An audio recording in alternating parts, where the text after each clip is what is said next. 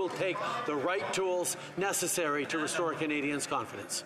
Mr. Speaker, the Prime Minister has to answer these questions. He's known now for 2 years that the family of a member of Parliament was threatened for harassment and other penalties because of how he voted on human rights in the House of Commons. For 2 years, the Prime Minister did nothing to protect the family or to punish the Canadian-based Beijing diplomat who orchestrated the entire attack against that family.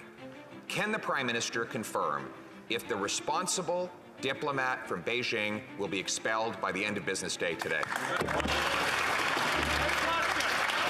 Honourable Minister for Public Safety. Speaker, I want to assure every member in this chamber that we take